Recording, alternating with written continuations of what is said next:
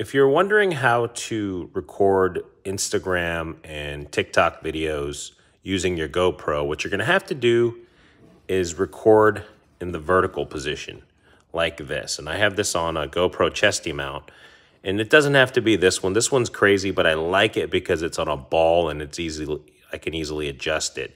But any 90-degree adapter would work fine. This one's actually called the Sky JFFJ.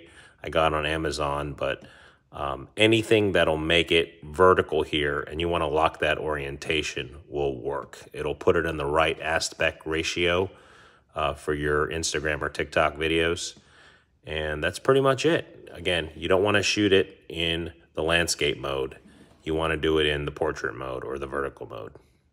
Thanks.